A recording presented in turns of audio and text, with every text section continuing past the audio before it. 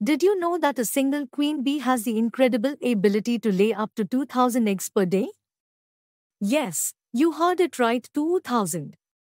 That's equivalent to laying her own body weight in eggs every day. Meanwhile, us humans can only hope to reproduce one progeny at a time. So now, buckle up because we are about to dive into the world of reproduction and explore the diverse ways in which different organisms reproduce and the amazing mechanisms they use to pass on their genes and ensure the survival of their species. So, in this video, we will cover the definition and purpose of reproduction, lifespan of organisms, basic features of reproduction, and all the modes of reproduction. Let's first see what is reproduction. So, it is a fundamental biological process that ensures the continuity of life on our planet. But have you ever wondered what is the purpose of reproduction? What is the reason for organisms to engage in the process of reproduction? It's crucial for several reasons. Firstly, it maintains the continuity of species. Secondly, it maintains the population of young, adult, and aged individuals. Thirdly, it introduces variations in organisms, which are essential for adaptations and evolution. Finally, life exists on Earth due to reproduction in organisms. If you want to learn more about how living things reproduce, check out the awesome EduRev notes. These notes are written in a way that's easy to understand, and they follow the NCERT closely as well, which builds your confidence even more. Let's talk about something really interesting, that is, the connection between an organism's lifespan and its ability to reproduce. Reproduction is essential for maintaining the continuity of species, but did you know that an organism's lifespan plays a critical role in achieving this goal? It's true. So, let's first learn what exactly is lifespan. It's the period from an organism's birth to its natural death.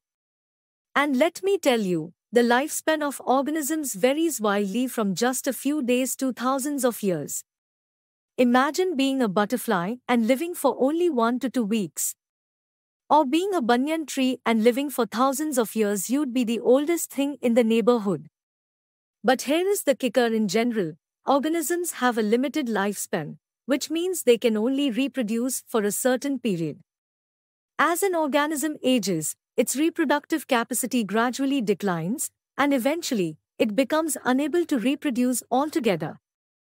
So, the timing and frequency of reproduction are crucial for the survival and propagation of a species. Now coming back to the reproduction part, the process of reproduction involves several basic features that are common to all modes of reproduction.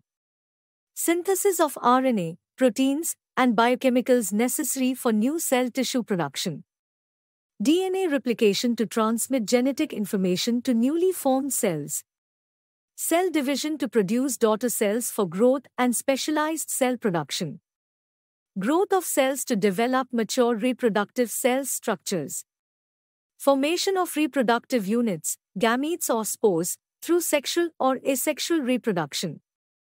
Formation of new individuals from reproductive units through sexual or asexual reproduction mechanisms.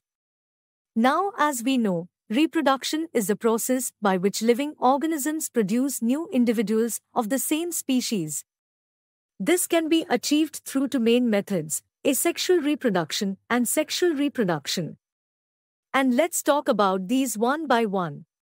Talking about asexual reproduction, it involves one parent and creates genetically identical offspring, seen in simpler organisms like bacteria and some plants. This is achieved through processes like budding, fragmentation, and parthenogenesis, etc. For example, an amoeba divides through binary fission, creating two identical daughter cells. Sexual reproduction requires two parents. In this, male and female reproductive cells combine to form a new individual.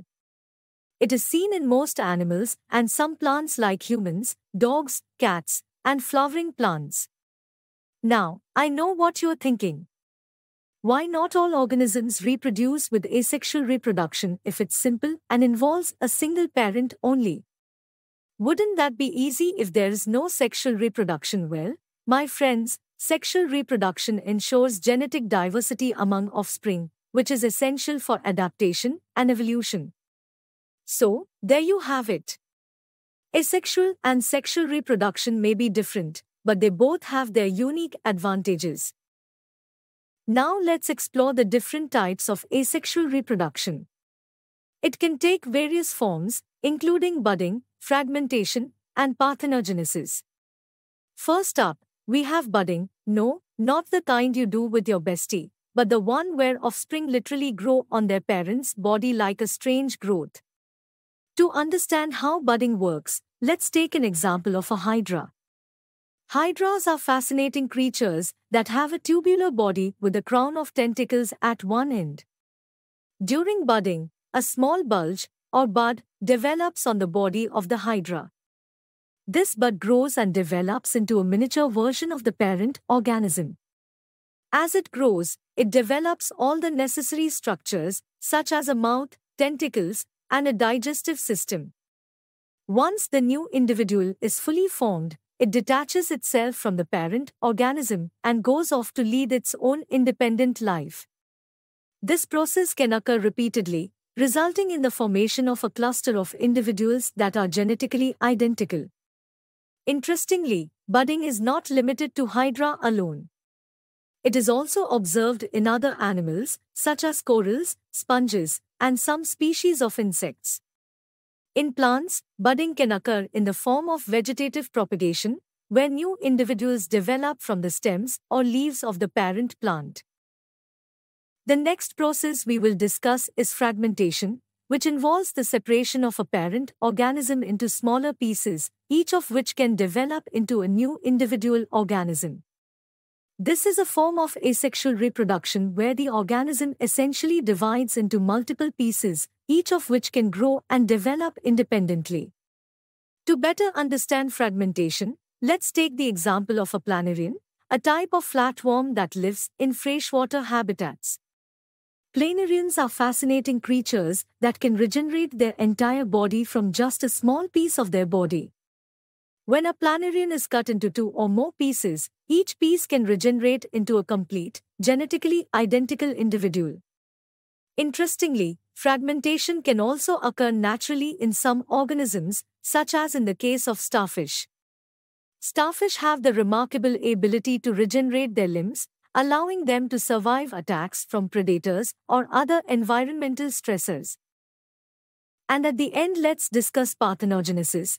It is a fascinating form of asexual reproduction that occurs when a female organism produces offspring without the need for fertilization by a male. This process is observed in many species, including insects, fishes, reptiles, and even some birds.